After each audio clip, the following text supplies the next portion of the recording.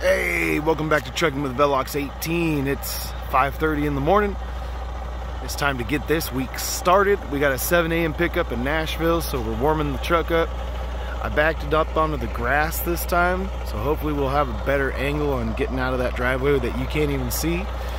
But yeah, I think it's just about warmed up, and it's time to hit the road, man. So why don't we roll the music? Let's go!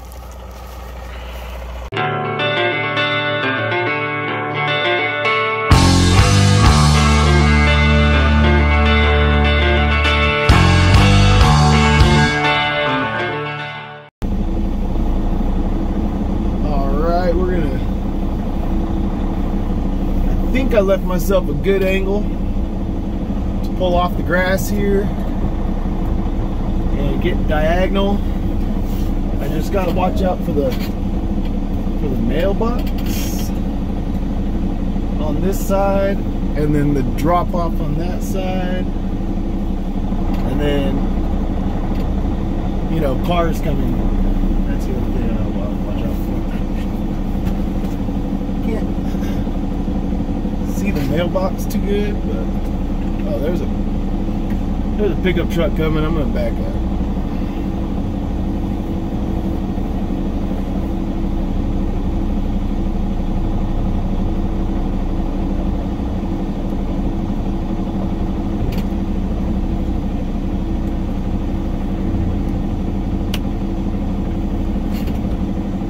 There we go. Now I can see the mailbox a little bit better.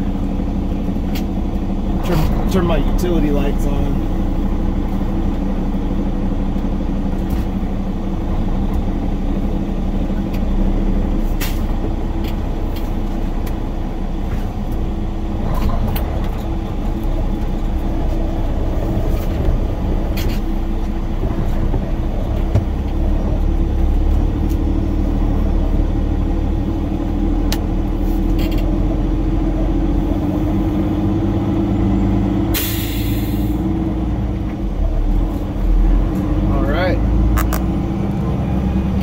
That's going to be the most difficult part of our drive, just getting out of the driveway. Both from a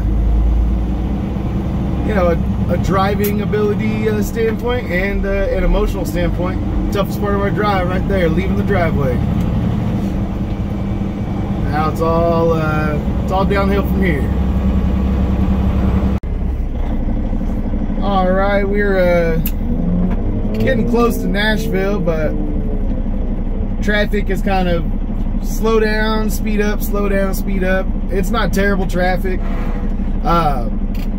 If you've ever been to Nashville during rush hour, the traffic's not that bad. I mean, maybe it's just because, you know, I was trucking around LA and the Bay Area and stuff for a long time. But really, it's always kind of like, it stays moving pretty good. You hit a couple little merge points where you end up having to, you know, go slow. It gets a little slow and go, I would call it, slow and go. But even when you're like in the heart of rush hour, you can usually get through okay. It'll add time to your drive for sure. There's always traffic, but it's just not that bad, you know? Like this morning when I left, my ETA to get to this place was 6:30, and now my ETA after kind of being in traffic for a little bit is 6:38. So it's added 8 minutes onto my drive so far. And that's just, it's really not that bad for driving into a major city at 6:30 in the morning, you know, 6:15 in the morning. It's kind of just par for the course anywhere in America. If there's a city that's a major hub of business and, you know, the size and status of Nashville, you tend to get traffic. There's a lot of people that live in the surrounding areas that got to commute in. It's just the way it is.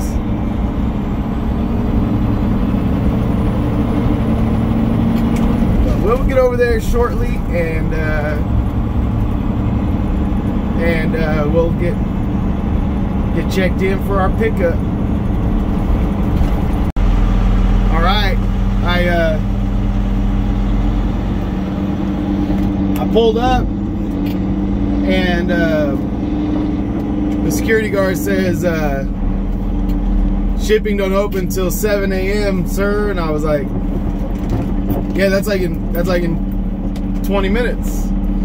And he goes, yeah.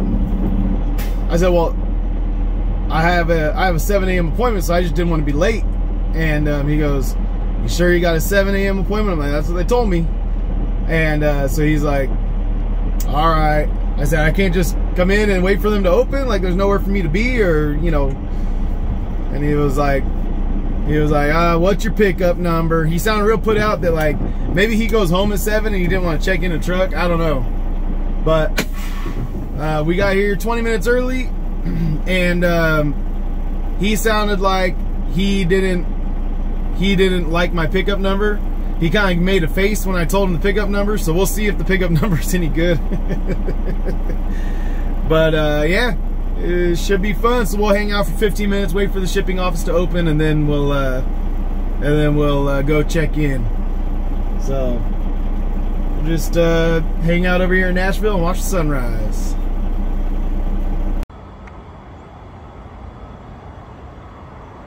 Not a bad way to start the day.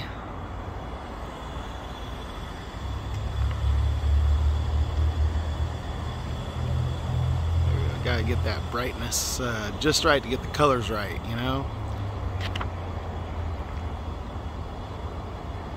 It doesn't want to pick up the colors, but the colors are a little cooler than the way they look right there. Good morning. Hopefully they don't trip out that I'm using my camera on the premises. This is a place where you gotta wear like a hairnet when you go inside and stuff, so they might be strict. Might be strict. But anyway, let's go get checked in. All right. Got checked in. Took a little bit, but it was a bad number. Not a bad number, but it's the customer's number, not the shipper's number. And so they were like, it's got to start with a 6 or 7. I'm like, yeah, my number starts with a 1. And he goes, all right, hold on, let me. So he went into his system and he had to look up the number. Obviously, they have the receiver's number as well, but that's not how they have anything listed like in their paperwork. So he had to like go in, he like went into a back room to look it up, and then came back out and he goes, all right, you can back into door 10. I'm like, cool, I appreciate that. Because some places they're like, nope, we need our number, you can't do anything unless you got our number. But they worked with me and used the number I had, which was cool. So we'll get it in. It's actually the closest dock to that side, and I might back up a little bit just so I can get a better angle. It's all about the angles, baby. All right, yeah, get in the dock, let's get loaded, get the heck out of here. All right, we got loaded up. It is now 8:30, and our first stop is completed. We just need to come check out over here at the guard check, and we'll be on our way.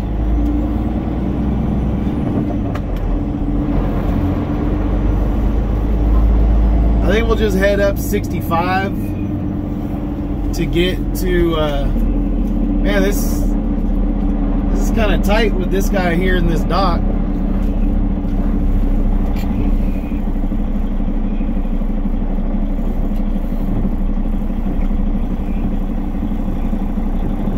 This feels dumb.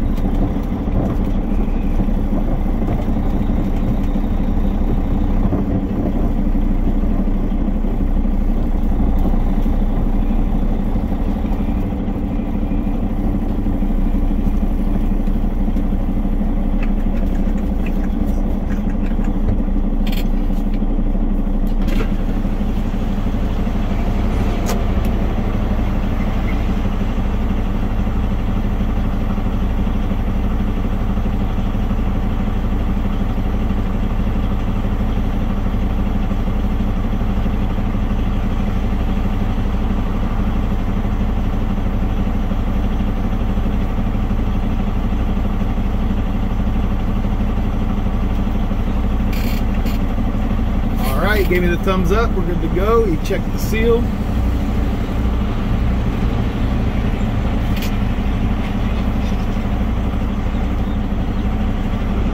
Man, we are just squeezing through here. This is a very tight exit.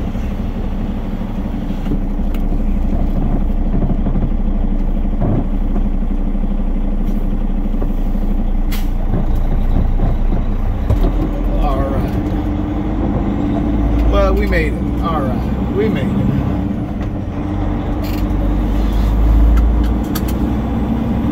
Well, let's get on down the road, and like I said, we'll probably just head straight up Interstate 65 through Indiana,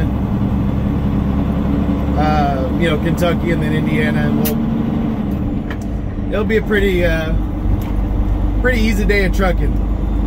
Probably stay, I don't know. We'll stay somewhere in Indiana. Forget where there was a truck stop in, and it kind of keeps me probably a couple hours outside of Chicago, but I don't think I want to get too far north up there and then have to figure out somewhere to sleep. But we'll kind of play it by ear. We'll see. I don't know my way around up there too well, so it's all kind of it's all new to me. I think that there's enough room for me to make this turn if I go on the, you know, on the right hand shoulder right here past this guy. I think I can. I think it's a wide enough turn that I could make it, but I've never taken it before, so I don't want to find out halfway through that I shouldn't have done that. So I'll just stay right here. But anyway, yeah, we'll get headed down the road up Interstate 65 out of Nashville and take that all the way up into Indiana, all the way to Chicago, all the way to Interstate 94. So that's the plan. I'll catch up with you guys down the road.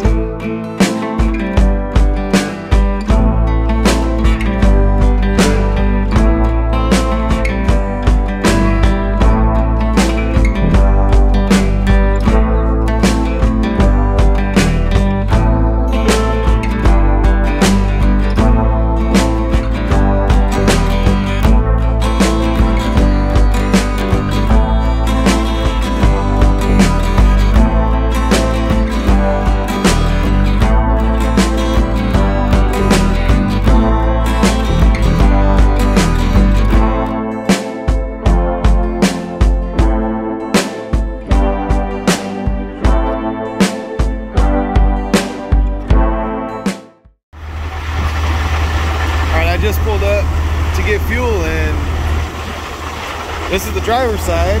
Here's the truck. I guess it's on the passenger side on this one. I'm so confused. Alright. This isn't like red diesel, right? It doesn't say anything about being off-road diesel. I don't know, it's kind of weird. I don't know why that side doesn't have the setup, but it's over here on the passenger side. Super confused me though for a second. I'm like, wait, did I pull in the wrong way? No, it's the only one that's like this. I don't get it. I don't know. Oh well, we'll get some fuel and maybe take a half-hour break here and then keep on trucking. All right, we're coming into Louisville, and looks like the #1 lane is blocked up here. I think the ambulance is just trying to get through. I don't think they're headed up to the. Yeah, see, they're just trying to pass everybody. But yeah, #1 lane's blocked up here, so we're just chilling on our way through Louisville. Getting a little slow down here. Getting a little slow down, but yeah, I decided where I'm gonna stop today. There's a Flying J in kind of northern Indiana, and it'll leave us a couple hours away, maybe an hour and a half, 2 hours away from Chicago. So that's kind of the plan right now, is to go there. Dang, their front axle broke, man. You can see the wheel turned sideways, even though the passenger side wheel is straight. That's scary. Just driving along, all of a sudden the axle breaks, and one of your steer tires is facing sideways, dragging. Anyway, so yeah, so we'll have an early morning tomorrow, but that just means we should be able to get up there early enough today to get through, to get some parking spots and stuff, and then we should be able to get through Chicago tomorrow. We might have to wake up a little bit earlier than I'd like to, just to make sure we don't get caught up in too much traffic, but you know, whatever. We'll figure it out. Ain't no thing but a chicken wing on a string in the middle of spring. All right, keep on keeping on through Louisville here. You guys want to see the Louisville skyline? I don't know if I've shown you guys. I feel like I don't record too often when I go through Louisville. I go through semi-often, but I don't think I record too often when I go through here. It's kind of a cool little city, man. I like Louisville.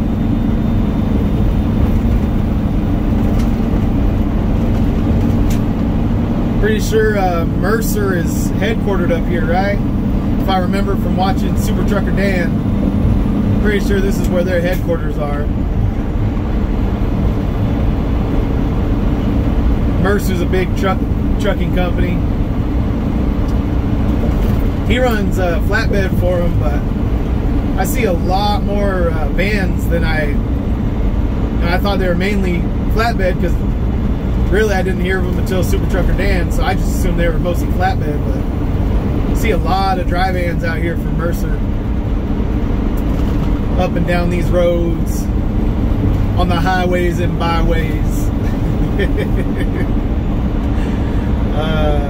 There's that Louisville skyline, and it's Louisville. All right, it's not Louisville. It's definitely not Louisville. It's Louisville. You kind of just run all the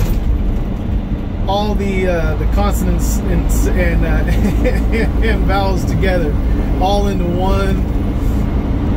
Well, maybe it's like a 2-syllable word. Louisville. It's like Louisville. All right, that's how you do it. That's how you do it, folks. That's how you pronounce it, according to the locals. Local yokels.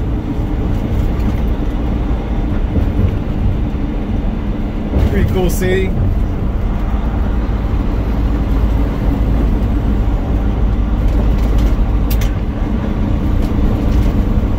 And then we're just gonna stay on 65 and go through the toll bridge.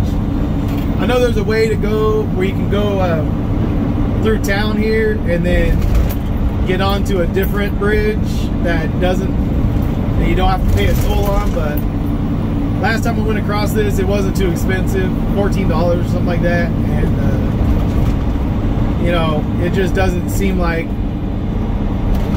the prudent thing to do to try to go through a downtown area to get around the toll. That just doesn't make much sense. There was one time where I decided not to take the downtown route, and I ended up going like all the way around. I probably drove 20 extra miles to get around and go to a different bridge, and I was like, man, that was dumb. That was dumb. So we'll just go across this bridge right here. This is Interstate 65 coming out of Louisville up into Indiana, out of Kentucky into Indiana, I mean. So we're just gonna cross the bridge.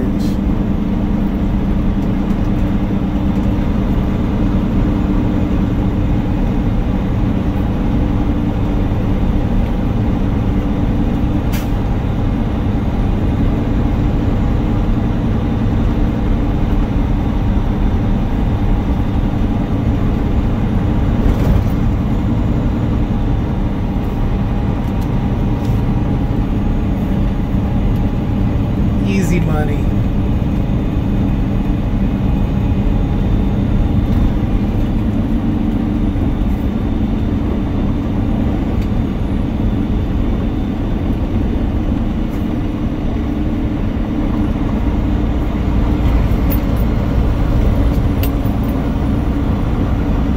All right, and now we're in Indiana. I will catch up with you guys when we get to the truck stop.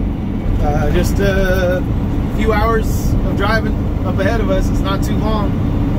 We should get there before 4 p.m. So yeah, shouldn't be a long day at all. All right, we're coming up to Dinwiddie, Indiana. Dinwiddie, folks. Good old Dinwiddie.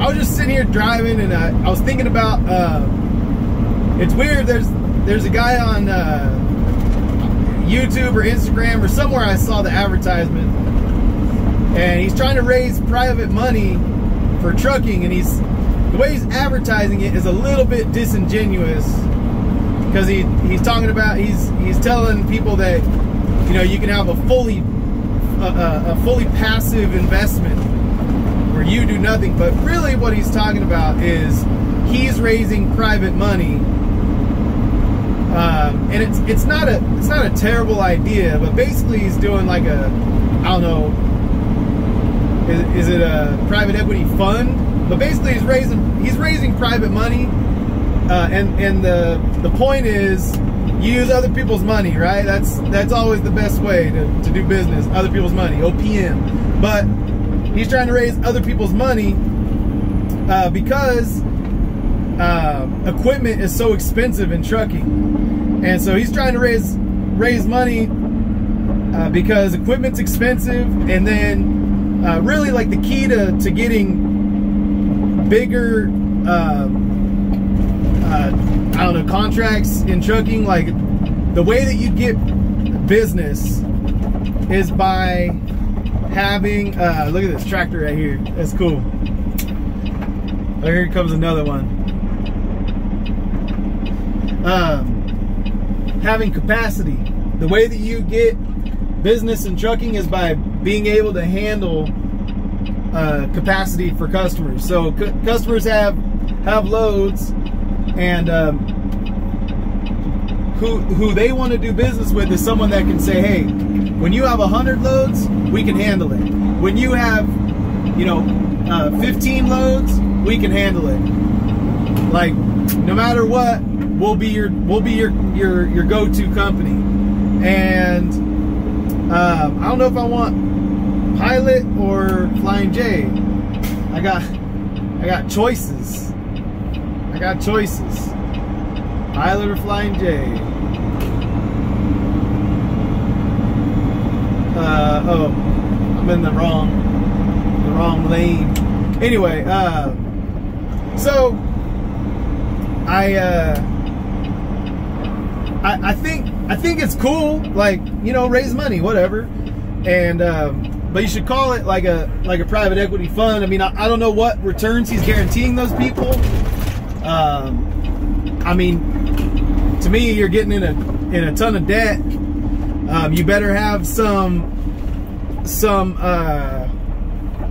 locked in, like, and when I say locked in, I mean some locked in friggin' contracts, or, you know, customers that are already ready to use you and pull the trigger. You just need the capacity. And I have a feeling that's probably what's happening. You know, they probably have customers just saying, hey, as many trucks as you can get us, we'll keep busy. And now they've just got to try to raise capital so that they can afford the dang, you know, truck prices that are out here right now. So anyway, I thought it was an interesting little, way to talk about trucking, though, because at first I was just like, man, what a liar. He's just straight up lying to him, like a fully passive investment. And it's like, well, I guess it's passive for the investor, but it's a risky investment. Like, I hope it's, you know, I hope they're being honest about it, because it's not a simple industry, and it's not like the market dynamics, you know, affect it so much. And so if you're raising money, you know, you're raising money as a trucking company, then you're probably, oh, this is a reserve spots. I thought the other row was the reserve. I thought I could park here. Go back around, I guess. Anyway, so that was kind of, I just thought that was interesting, though, the way that you would explain it and say, like, a fully passive investment. And it's like, I don't know, like, people, like, I guess just call it what it is, rather than trying to make it sound like you can own a trucking company and we'll run it for you. It's like, no, what you're really trying to do is you're trying to raise private money, and you should just call it a loan. I guess they're trying to flip the risk onto the investor then, which, you know, is even more shady, right? But because if it is that, if they're like, if it's what it sounds like, then they're asking you to buy a trucking company or start a trucking company, and then they'll run it for you, and they'll dispatch it, and they'll keep it going with their, you know, with their connections to the freight and all of that. But that's risky. Like, I don't know who would want to do that. But if it's like just like a private equity fund where you're kind of guaranteed a return, then I don't know. I guess someone would want to roll the dice on that. You just kind of gotta know that you're gonna have issues, and you better hope that those operators, you know, whoever it actually is that's operating that business is good at it, because trucking is not a foolproof business at all. It is a risky business, especially when you're taking on debt like they are. You know, it's gonna be a risky business. So anyway, I thought that was interesting. We're parked up right here. We'll close out the video right now. All right. I was gonna go outside and record like the outro and be like, hey, see you guys later, whatever, with the truck in the background, because, you know, the truck's the main character, at least for now. First $240,000 takes it. But it's super windy outside, and yeah, so I don't want to blow your guys' eardrums out. You know, that would be rude of me. Plus, I want you guys to come back tomorrow and watch another video, so you guys need your eardrums. I got a comment that was like, man, this guy's this guy seems greedy. Doesn't he know the used truck market is, you know, has collapsed or something like that? And I'm like, I talked to a person on the phone who bought a truck with less miles than mine, but that isn't as custom as mine, for right in the same neighborhood, $10,000 less than what I'm asking. And he physically put a deposit down and purchased the truck. Like, it's the actual purchaser of the truck. It's not the seller of the truck inflating the price that he sold it for. It's the purchaser of the truck saying, man, I wish I would have known you were going to sell your truck. I don't know if I would have bought it, but at least I could have considered it, because I had just bought one literally days before I, you know, posted my truck for sale. So anyway, so I'm not greedy. If I was greedy, maybe I would have sold it when it was worth like $300,000, $280 or whatever. People were asking dumb prices for trucks like 6 months ago, 8 months ago, and they were getting it. But no, I mean, it's kind of just a yeah, it's just a business decision. It's not greed. I don't think anyone gets into trucking if they're greedy. Come on. But anyway, we did 477 miles today. We started down at the house, picked up in Nashville. We're stopped here in Dinwiddie, Indiana. We're gonna run up 50 more miles into Chicago tomorrow morning. We got 2 more pickups tomorrow morning, 7 a.m. and noon. Or no, 7 a.m. and then 2. And then our delivery in Janesville is the following morning, on Wednesday morning at like 5 a.m., 4 a.m., something like that. And it's Janesville, Wisconsin, which is really, really not that far from Chicago. So we, yeah, we're looking good for tomorrow. And we just got 50 more miles to go to get into Chicago, and then we'll just do a little running around. It's supposed to rain. That's why it's windy outside. There's like a storm coming this direction. So that should be fun. But yeah, let me know what you guys think about that, the advertisements, and let me know if you guys have seen them. You know, those guys trying to raise money to start trucking businesses for people. Let me know how you understood it the way they said it. You know, if it's actually like, hey, you know, you buy the equipment, you put all the money in and take all the risk, and then we'll just run it for you. It seems like a sneaky way for a dispatch company to find customers, or if it's just a way to kind of raise private money to invest. I don't know. I never clicked on it. You know, I guess the algorithm knows me well, though. You know, I consume trucking content, and then I also consume, you know, like business content and that kind of stuff. So I guess it assumed it knew me and knew that I would be interested. But as you know, as a carrier, as a trucker, as an owner operator, when I hear someone say like trucking and passive, I'm like, that's not true. That can't happen. That can't happen. But anyway, let me know what you guys think down there in the comments. And shoot, man, yeah, this is where we'll wrap the video. Love you guys. Peace out. See you tomorrow. Woo! $240,000, and you could drive this truck home. That's just 240,000 sodas out of a vending machine. Just don't drink soda for the next 240,000 days. Boom. That's all you gotta do.